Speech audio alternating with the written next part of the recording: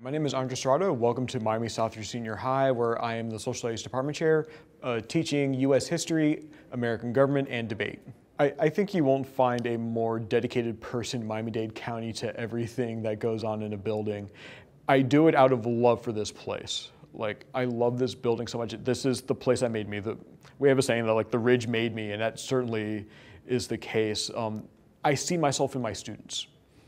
I grew up in the same issues, the same neighborhood, all the things that they had to grow up with, all the difficulties, I went with that too.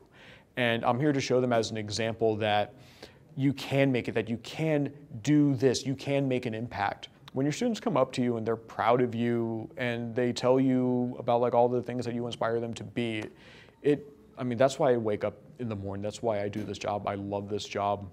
And I couldn't do it if it wasn't for that.